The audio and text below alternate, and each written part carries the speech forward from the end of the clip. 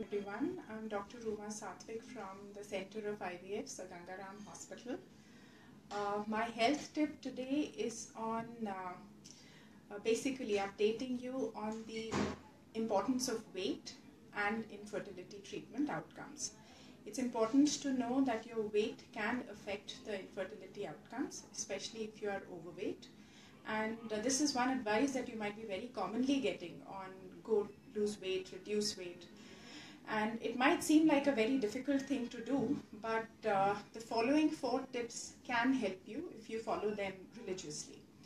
The first one is to ensure, I am not asking you to cut down on your food majorly, but these small changes in your food pattern can actually help.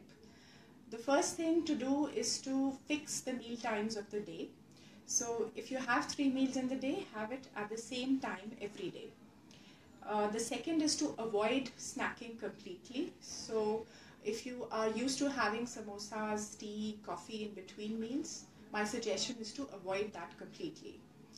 The third would be to ensure that you have 1 portion of vegetable salads or fruits just before you start a meal. This ensures that you automatically have less of carbohydrates, roti and chawal, once you have filled your tummy up with salads or fruits.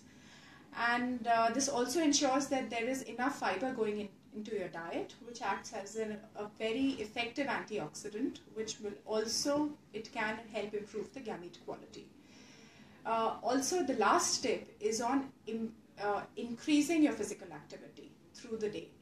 And one good way of doing it is to give up your car and take to public transport, which might actually be much easier in a city like Delhi, which offers the metro services to travel from one place to the other. There are numerous studies that have shown that public transport helps in reducing weight on large scale of the people in general. In cities that do very well on public transport, the average health of its citizens is really good. So all the best to all of you. Follow this advice.